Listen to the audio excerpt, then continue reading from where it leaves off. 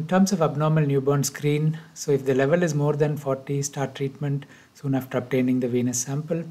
In real life, sample and the result mostly available on the same day. So in most cases, you can wait for the result, but remember that it's very urgent, and picking up the result, contacting the patient, and responding immediately is very important. Every hospital should have a system where the newborn screen gets fed back, and there shouldn't be even a day's delay in reporting the results. So you should have a system over the weekend. You should have a system apart from the named consultant. Who else will get the report if a consultant is on leave? An email system involving the full team is a good option, but email alone is not enough. It should be a critical report from the lab so that the team is alerted and immediate action is taken.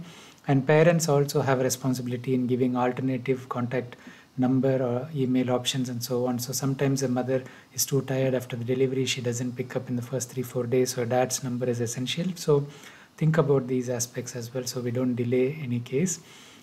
And once the thyroid is confirmed as abnormal, treatment is started, then you confirm by radioisotope scanning or scintigraphy. This is not in all the guidelines. Ultrasound is suggested in all guidelines, but you may miss ectopic thyroid or a small focus of functioning thyroid on ultrasound.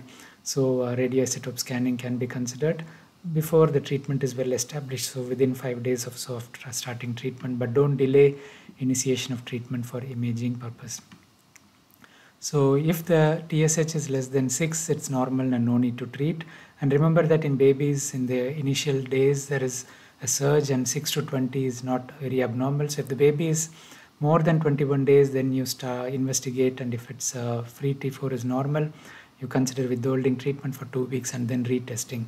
So if it is 6 to 20, most of the time we repeat by 10 to 14 days, and if it's improving, we don't need to worry. If it's worsening, you start treatment.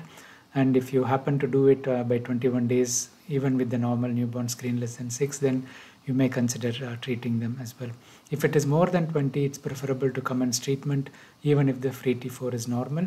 However, if it is trending down, you can wait a week or so if the T4 is normal.